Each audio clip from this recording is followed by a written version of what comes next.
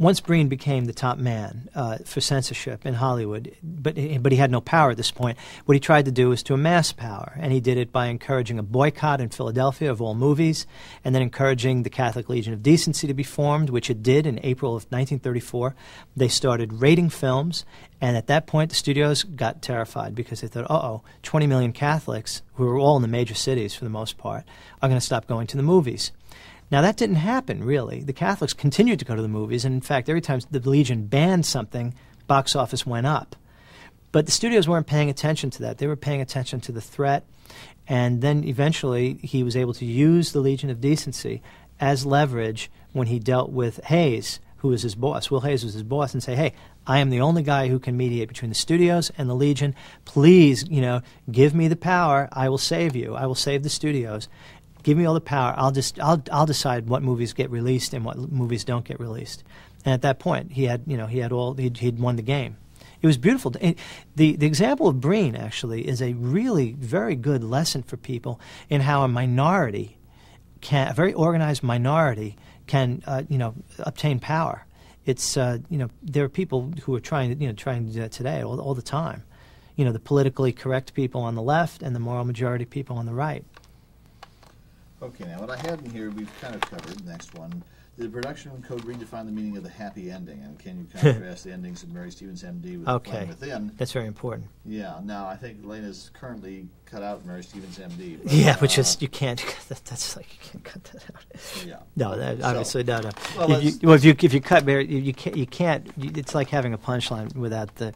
If you don't have the ending of Mary Stevens, M.D., the ending of Flame Within makes no sense, and the ending of Flame Within is the thing that's going to make everybody say, "Oh my God!" Okay. Have you ever seen it? Tell us about those two. I haven't seen that one. Okay. Oh, wait till you see it. You'll see what I'm talking about. The ending of Mary Stevens, M.D.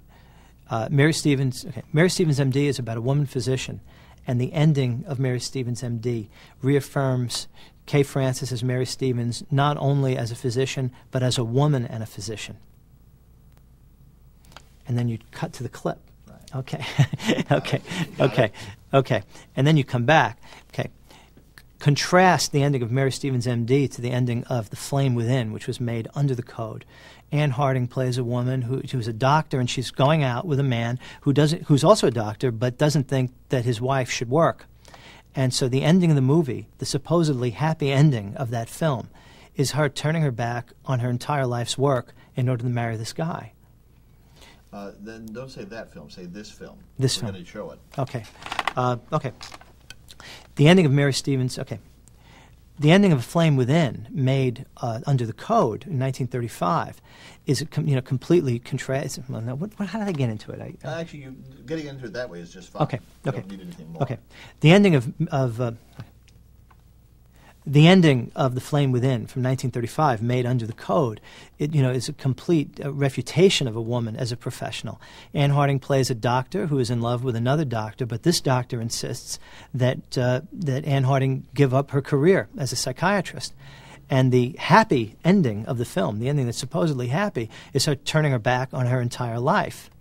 Now, when you see that footage, when you see the ending of that film, it's fascinating because Harding is playing a woman where she's saying, okay, I'm going to marry you. And you'd think that should be a happy ending. And in fact, it seems that the people who made the movie thought it was a happy ending because the music is happy. And they cut to this nice old guy who's smiling and patting his knee, and he's happy. And the lines, the dialogue is happy. But Harding plays this like she's just had a lobotomy. She plays this as a moment of complete abject defeat and soul death. And it's as if this actress is trying to get a message, smuggle a message out of a totalitarian. Too bad. I had it going. All you really need to do, though, is, if we're going to use it, is say that what she, the way she plays it, tells that she feels very differently about it than the movie. That's right. The way Harding plays this scene, despite the fact that the music and everybody else seems to think is a happy ending, she plays it as a moment of abject defeat and soul death. She plays it like she's just had a lobotomy. And it's as if she's trying to sneak out a message out of a totalitarian country. And I like to think that that message is for us, all these decades later, to see what this very intelligent, very modern actress was trying to tell us about this ridiculous, demented ending that she was being subjected to. All right. Good. Okay, let's see. Let me do this batch here. I lost one. Right. Please give us your live version of the following statement. When the code hit, every actress got her virginity back, lost her edge, her ability to surprise, and consequently her social relevance. Okay. Once the code came in, all the women in Hollywood got their virginity back, and if they lost it again, they were in big trouble. And so they all of a sudden they became a lot less interesting than the women who were watching them on screen, and so they became a lot less interesting to the men. You know, the thing is, women's pictures under the pre-code were not women's pictures. They were movies. They were the movies. Those were the movies that everybody wanted to see, and the biggest stars of the era were the women.